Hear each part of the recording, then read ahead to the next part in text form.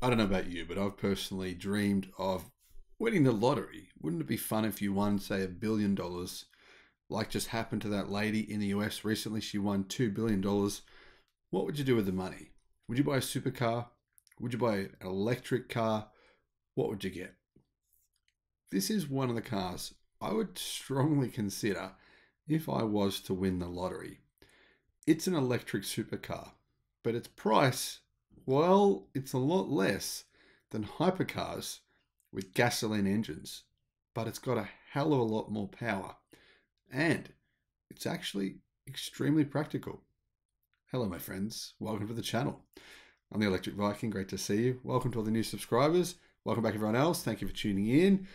Thank you for supporting the electric revolution. The more people that see these videos, the more we can convince all those morons who believe that that it's a good thing to poison each other with gasoline fumes and fumes from diesel for the next whatever century, whatever, doesn't matter. And they don't realize that they're actually causing cancer. That's true. It's not alarmist rhetoric. It's actually true.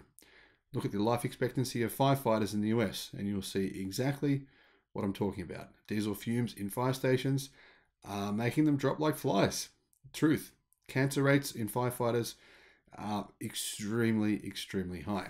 Getting back to the point, this new electric supercar is insane. I mean, think about it. If we had said 10 years ago, you can buy an SUV with 2,000 horsepower, 2,000 horsepower, you would have thought that's just ridiculous. That's mental. There's no way that could work, but it does. The Draco Dragon costs $290,000 US and accelerates from 0 to 62 miles an hour or 0 to 100 kilometers an hour in 1.9 seconds. An SUV that accelerates to 62 miles an hour in 1.9 seconds, I think this could be brutal. This could mean, I would say, good chance you would throw up driving this car. Good chance. Or feel very, very sick. Now, I've been pretty quick in a Tesla Model 3 Performance. I've been in one of those. They only do 0 to 62 miles an hour in 3.3 seconds, right? Way slower than this, and that made me feel sick. Draco has unveiled its second vehicle, the Draco Dragon. The San Jose-based company was founded by Dean Draco, better known as the co-founder and CEO of Barracuda Networks, and Shiv Sikand. He's an electrical engineer and a co-founder of IC Manage. They repurposed the chassis of the Fisker Karma to create the electric vehicle. According to the company, the Draco Dragon, even though it's an SUV, is all about performance. It has a top speed of more than 200 miles per hour. Now, I don't think I'd want to test that out in an SUV.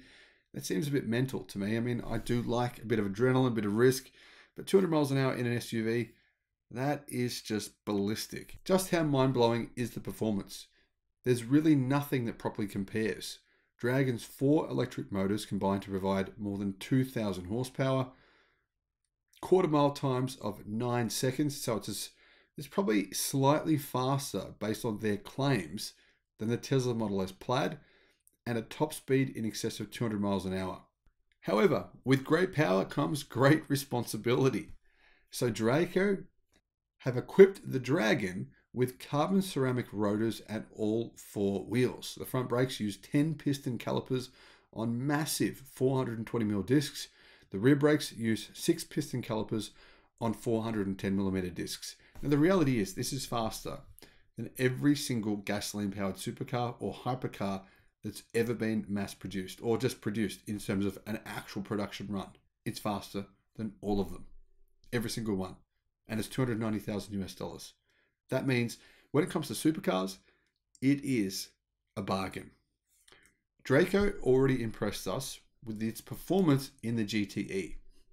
However, where this vehicle shines is the fact that it's an SUV and it has ludicrous levels of performance. I mean, Lamborghini make an SUV, but that thing is slow as a donkey in comparison to this. Electric says the design is quite unique and bold, but it works for them, and I agree. I think it looks good. Move over the Lamborghini Urus, I agree, it does look better than the Urus. And frankly, if you could choose between this and a Lamborghini Urus, come on, you'd have to choose this every single time. Draco is claiming that this is the world's first production SUV with a full carbon fiber structure. The company claims it will save 50% of the weight of the chassis. And it's future-proofing the car with a charging capacity of up to 500 kilowatt. That means this car can charge faster than any car ever made in the history of electric cars. Draco expects the Dragon to have an EPA range of 420 miles. Massive range, insane speeds, crazy doors that look like they're from a Tesla Model X. What more could you want in a lottery car, right? Now, looking at the interior, you got to say it actually looks really good. It's modern, sleek, it looks digital, it looks simplified. I quite like it. And compared to Draco's other car, the $1 million GTE, it's an absolute bargain at only $290,000. Draco says it can ramp production up to 5,000 units per year. And the Dragon will be produced in the US with production and deliveries beginning in 2026. That's the only downside for this car.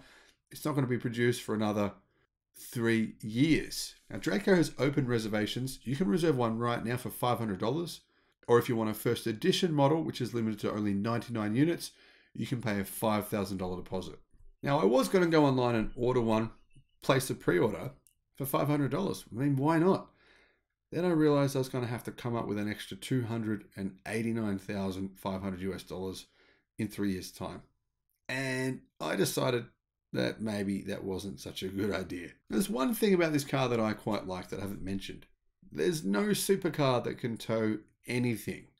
Yeah, you've probably seen a couple of wacky videos where people have hooked up their Lamborghinis to a tow ball and they're towing a trailer with a goat in it or something like that. I've seen those getting around. But realistically, they're not made for towing. This is. You can actually tow 3,500 pounds with it. There is just no other supercar in the world, other than a Tesla Model S Plaid, with performance like this that costs anywhere within the ballpark of the price of this car. There is the Tesla Model X Plaid, but that's nowhere near as fast as this. The only car that comes close in terms of price and performance is the Model S Plaid, and that's quite a bit cheaper at only $130,000 US. Come to think of it, it actually makes the Model S Plaid maybe the best performance car bargain you can currently buy. Now, yes, Americans, I am intentionally leaving out one car. Lucid also makes the Lucid Air. That's nearly as fast as this too. So that means America is the land of the fast, insanely fast, ludicrously fast, affordable performance supercar. Now, none of them, interestingly, actually look like a supercar. They're all practical and to some degree, sedans or SUVs. The prices are crazy. What does this tell us? The future of supercars is changing in a way that I don't think anyone ever predicted. But I've got to say, I love it. I have 2 sons. They love bikes. The future of the world, frankly, when it comes to supercars, is going in my direction, coming down in price and increasing in practicality. Thank you for watching. Let me know your thoughts on this in the comment section below. Bye-bye.